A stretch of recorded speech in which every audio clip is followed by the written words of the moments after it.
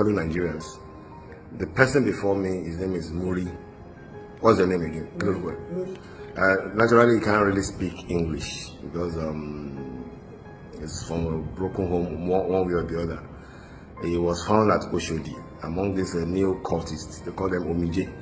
We have Awawa. So unknowingly, he has been initiated, like many of those teenagers. I'm going to interview him now in Yoruba language, so that we'll be able to save these our little lads from the menace of this cultism.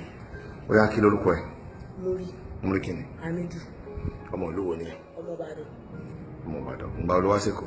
Mo ti pẹ́ náà bí aago oṣù méjì. Níbo làwọn òbí ẹ wà? Ìbàdàn náà wà.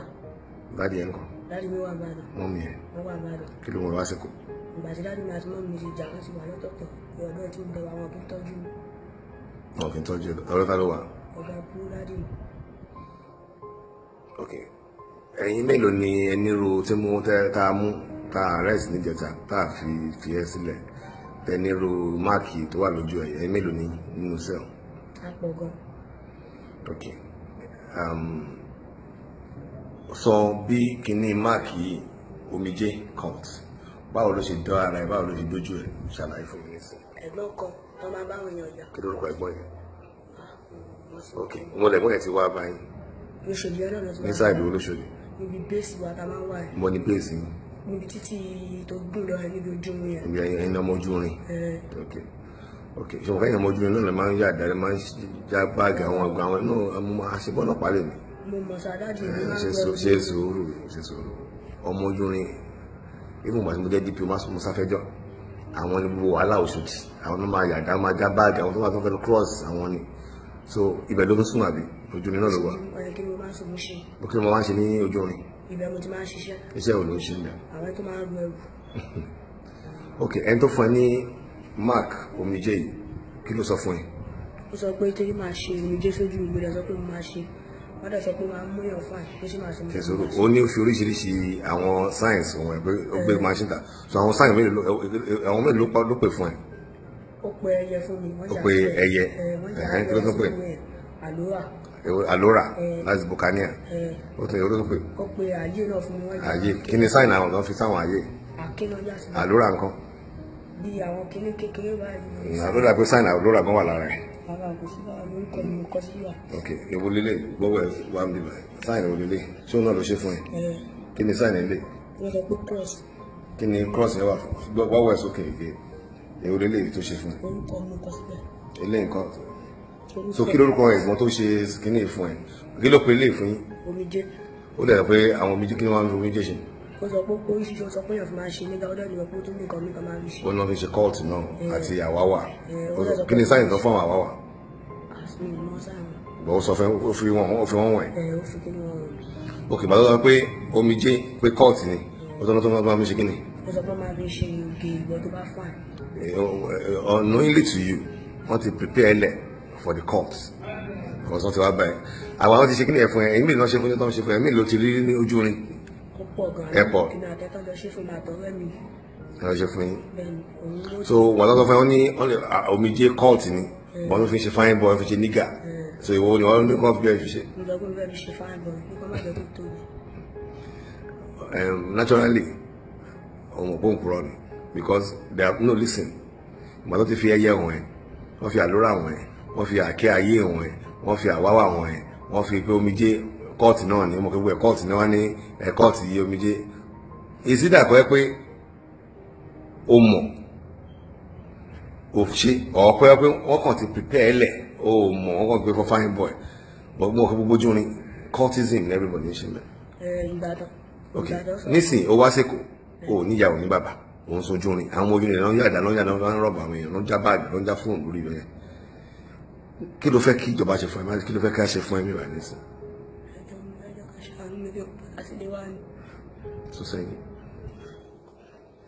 Sọ́sẹ́yìn dandan ọwọ́ náà wọ ara ẹ bó ṣe rí báwo ló ṣe ń wẹ̀ náà ṣe sùúrù ń bolo tí máa ń wẹ̀ ń bolo bátúmù ó lálọ́ ṣòlì tó ti ń wẹ̀ sọ mú bíbá òun ní ìlànà ìsìnkú kí lórúkọ dádì ẹ?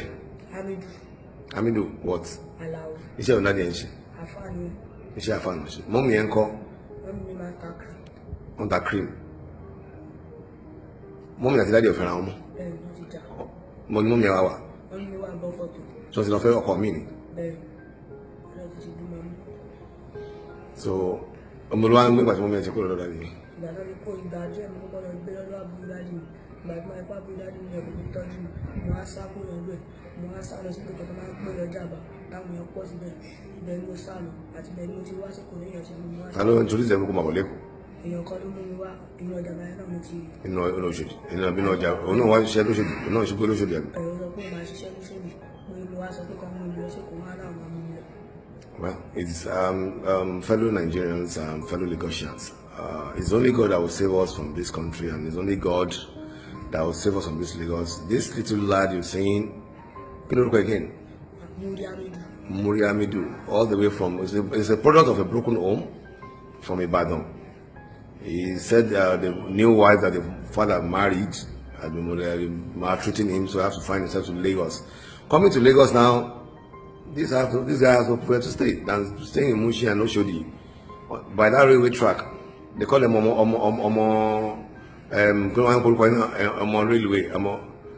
Omojuni, rather, they call them Omojuni. And even while I was even DPO within that axis, these are the people that have been fomenting trouble. They have all sorts of things. We've been raiding them every now and then. You take them, charge them to court, send them to prison. This one is a teenager. That's why I'm very, very much particular about this case. Because we don't send teenagers to prison. We'll take them to remand home, to correctional centers or the one at Adigbe and Abeokuta. But I just want you to understand that this mark,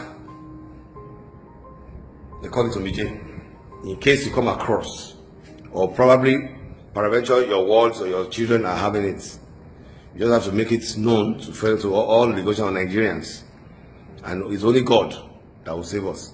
But in his own case now, we'll do our best to either engage him back with the family, or we invite the father and mother to Lagos here, so I will know the way forward, because miracle can still be done in his life, because he's still a young boy. I'm not doing anything. Oh, law school, right? School, no. W5, the one inside the street here. W5. And W5. So, school private in a public school? Public school. But primary school, have you? Oh, the secondary or the secondary? The secondary. Primary school is the school? Primary 6. So, but nobody primary 6 or that day, you're not school. So, kí ló fẹ́ kí ìjọba ṣe fẹ́ báyìí nísìn? Fẹ́ padà sí ilé wọn ti máa tírìtì tó sákùn ilé. O dẹ̀ lọ primary 6, iṣẹ́ olú fẹ́ ṣe? Iṣẹ́ olú ń kọ́?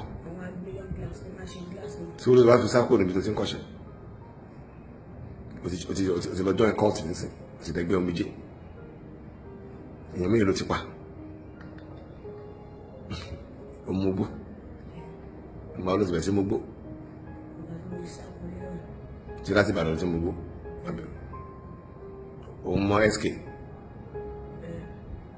Àwọn kí ló máa ń fà? Jẹ̀dí. Arizona ńkọ́? O lówó yẹn. O máa ń mu codeine. O máa ń mu gbogbo. Ọmọdún bẹ̀rẹ̀ sí mugbó. Ọmọdún mélòó ní tó fi mugbó? How old were you when you started smoking in India? Ọmọdún mélòó? Like, yeah, òní ẹ̀.